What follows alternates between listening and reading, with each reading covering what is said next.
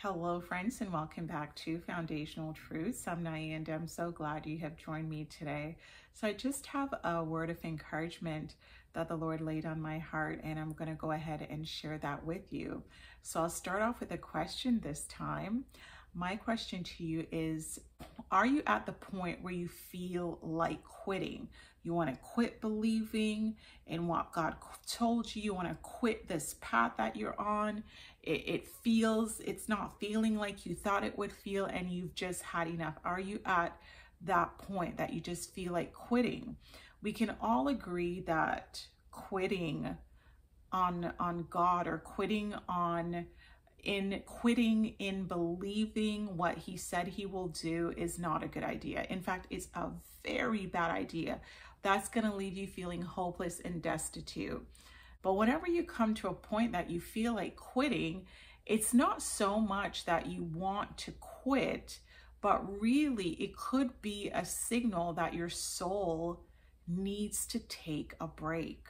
You've been through a lot. So your soul is tired, you're weary, you're exhausted, and you may just need to take a break. And that break, that resting period, will give you time to be replenished. The thing is, we are spirit, soul, and body. And so what happens to one part of us affects all of us. So you've been through a lot of spiritual warfare. And so that warfare, spiritual warfare, not only affects your spirit, man, it affects your emotions as well as your body. And when your body is tired, you start yawning, right? That's your body's signal that, hey, you're tired, you may feel fatigued, and you need to rest. So when your body's tired, you go to bed earlier, you get a good night's sleep, and you rest. But what happens when your soul is tired? How does your soul find rest? And that's what we're going to talk about today. How does your soul find rest? Because when your body gets a good night's rest, the next morning you feel rejuvenated, you feel replenished. And sometimes we're so exhausted, even after sleeping for long hours, we're still tired. So our body's still demanding that we get more rest the following night. And it will tell you when it is replenished. And that's how it is with our souls. When our souls, which is our mind, our will, and our emotions, when it's been through a lot, at some point it's going to say, hey, listen, I'm tired. Perhaps you feeling like you want to quit is your soul's equivalent of you yawning when your body's tired. And so this is a sign that, my friend, you perhaps need to not just skip from one thing and go right into another, but perhaps you need to just take a break, just a brief one. And it's not like a break that you're not doing anything. It's just take it easy for a moment and recalibrate yourself and get back in there. So like I mentioned earlier, spiritual warfare takes a lot out of us. It takes a lot out of us because it affects our soul and our bodies. For instance, you use up a lot of energy to pray. I remember a few months ago, the Holy Spirit I could tell he really wanted to go deeper and to go longer in prayer. And I mean, I really wanted to, but I just said, Lord, I do not have the physical capacity to pray anymore. And I felt, I really know I needed to, but I was just so physically exhausted. And I just knew that I could not pray any longer. And I so wanted to, and it felt like I missed out on something, and I probably did. But I just did not have the physical capacity to go longer. I was just so exhausted because my sleep was not good. Prayer, though it is a spiritual thing, your soul and your body needs to be aligned with that spiritual practice of prayer. We are three parts. So what we do with one part affects the other part. But what we need to do is our bodies always try to dictate.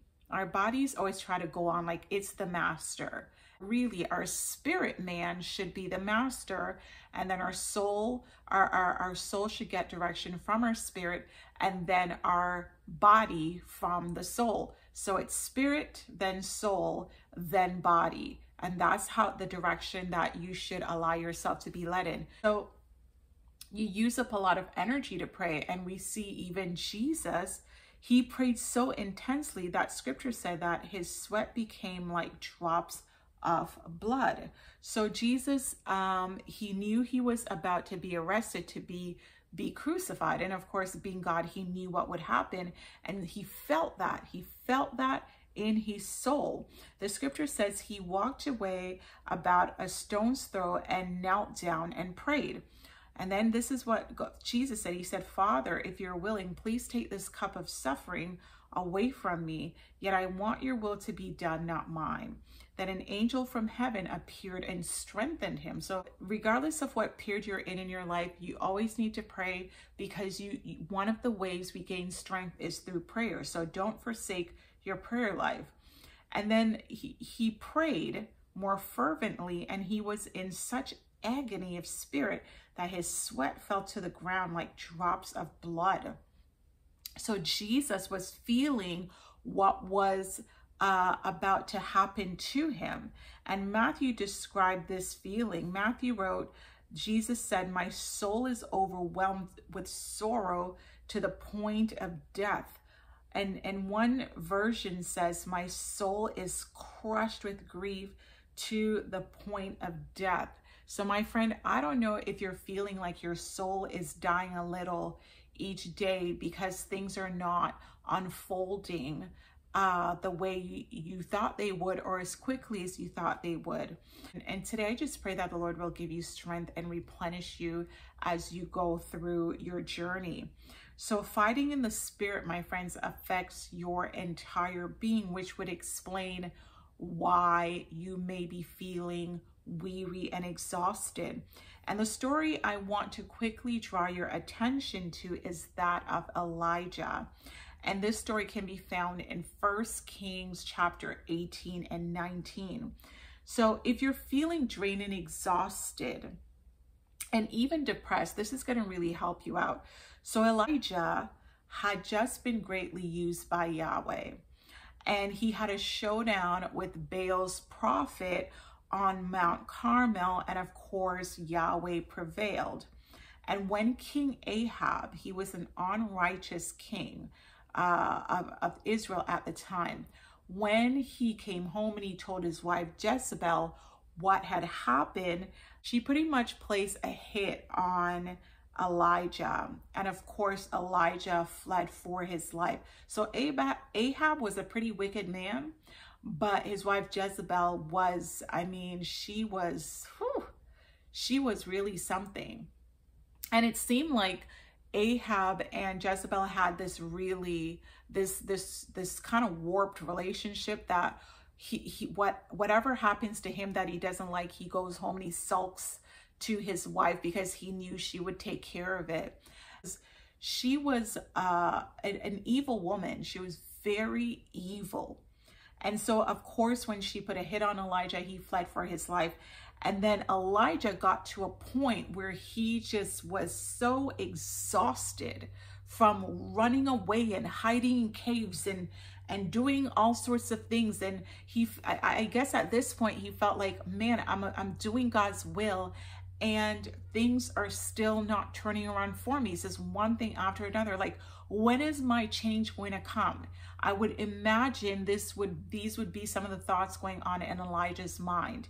And so in 1 Kings chapter 19, verse 3, this is what the scripture says.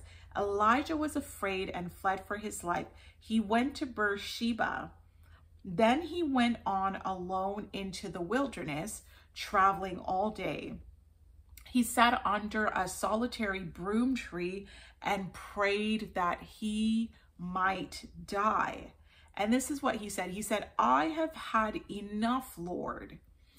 Take my life, for I'm no better than my ancestors who have already died. And then he lay down and slept under the broom tree. But as he was sleeping, an angel touched him and said, get up and eat. He looked around, and there beside his head was some bread baked on hot stones and a jar of water. So he ate and drank and lay down again. I'm going to read a few more verses. Then the angel of the Lord came again and touched him and said, get up and eat some more, or the journey ahead will be too much for you. So he got up and ate and drank, and the food gave him enough strength to travel 40 days and 40 nights to Mount Sinai, the mountain of God. And there he came to a cave where he spent the night. So we see that Elijah, having been through all this, he felt completely defeated. And it's okay for you to feel the feelings that you feel at times. You're human, so you're going to feel like quitting sometimes. Sometimes you feel like you've just had it. You feel defeated. Look at Elijah. Look what he just did. He just called fire to come down from heaven, and then in the next moment, he's running for his life and he's feeling depressed, and he's just saying, I can't take this anymore. And so some of you may be feeling this way as well. You're just feeling defeated. You're feeling like, man, like, when am I gonna catch a break? I've been doing all this. Elijah, he confronted the false prophets. He spoke up when all of Israel was choosing darkness, and now he found himself in a wilderness. And he just had enough. He just felt like he couldn't handle it. And plus, he felt all alone. And so this is what Elijah did, which is a great example for us to follow, a great blueprint for us to follow. He expressed to God how he feels. So when you go into prayer, that's one part you can't neglect. Whether you're resting or taking a break from your regular duties or whatever you're doing, you have to still go into prayer, because that's one way that you will receive strength. You still need to read scriptures. That's another way you receive strength. You got to keep that spirit man built up. And so he went to God. He told him exactly how he felt. So when you go to God, he doesn't want you to be disingenuous with him. He wants you to be completely authentic and just telling him, placing everything at his feet. He said, come unto me, all you who are weary and heavy laden, and I will give you rest. So if you're feeling defeated, you're feeling hopeless, you're feeling like quitting, come to God. Sit at the feet of Jesus. Tell him how you feel. Express it with words, with tears, whatever you choose. And he said, that's his promise. He said, he's going to give you rest, and he's going to give you exactly what you need. You know, Elijah was in the wilderness and he felt so lonely, and twice the angel came and touched him. I'm assuming he came in human form. Sometimes when we're going through all this, we just need a human touch. We just need that human touch. And the angel came and touched Elijah. That touch, I would imagine, meant a lot to him. It was like God saying, hey, I see you. And when Elijah expressed himself to God, he laid down and God allowed him to rest. Sometimes we just really need a good night's rest as well. We need a good night's rest. So if you battle insomnia, talk to the Lord about it. Change some habits before you go to bed. There are lots of articles on that online.